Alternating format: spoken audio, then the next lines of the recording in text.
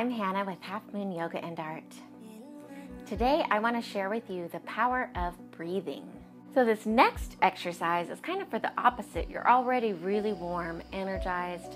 This one when I'm climbing up mountains or trekking or in high altitudes, I take a shorter inhale and a longer exhale. So really focus on doubling the exhale, make it twice as long as your inhale.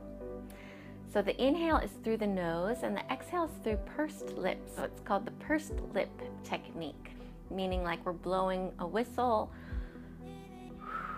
blowing like wind. So just wrapping our lips together. This pose can also be used if you're just feeling stressed, so heightened heartbeat. Right now I'm training for the Everest Base Camp trek, so I'm doing a lot of this technique as I'm hiking locally in San Diego. If you'd like to learn more about my upcoming trek, please follow the link below. All right, ready to begin? So kind of a quicker inhale, and then we'll double the exhale.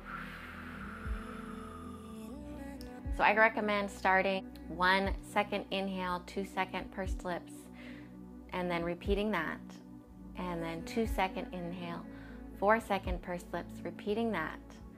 3 second inhale, 6 second exhale, repeating that. And finally, 4 second inhale, 8 second exhale, and repeating that. So inhale 2 seconds through your nose, and exhale 4 seconds through pursed lips. Now inhale 3 seconds through your nose, and exhale 6 seconds through pursed lips. Inhale 4 seconds through your nose, and exhale 8 seconds pursed lips.